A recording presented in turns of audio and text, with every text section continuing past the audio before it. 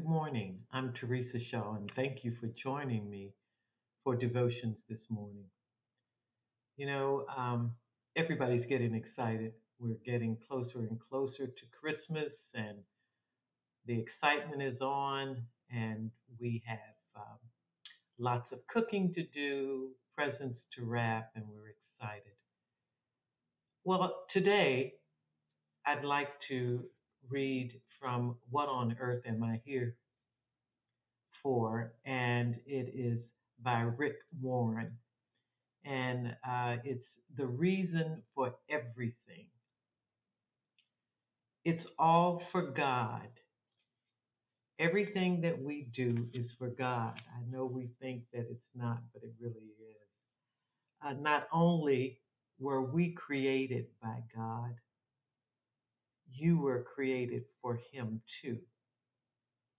The ultimate goal of the universe is to show the glory of God. It is the reason for everything that exists, including you.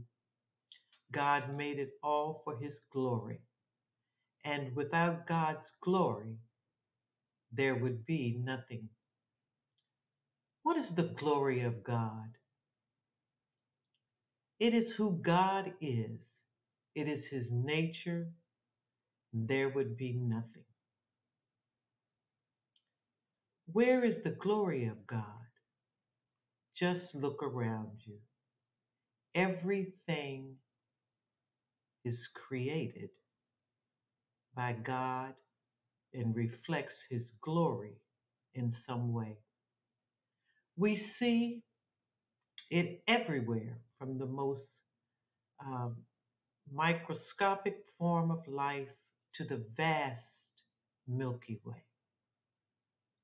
From sunset and the stars and the storms and the seasons, creation reveals our Creator's glory. You can learn a lot from God's character just by looking at all that is around you. Through nature, we learn that God is powerful, that He enjoys variety, loves beauty, is powerful, and He enjoys variety and is wise and creative. The Bible says, the heavens declare the glory of God.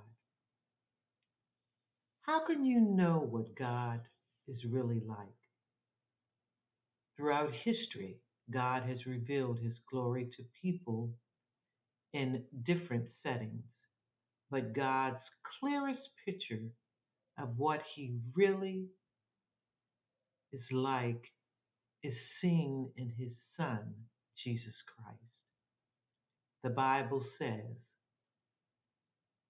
in the past, God spoke through the prophets many times and in many different ways, but now He has spoken through the Son, His Son. The Son reflects the glory of God and shows exactly what God is like.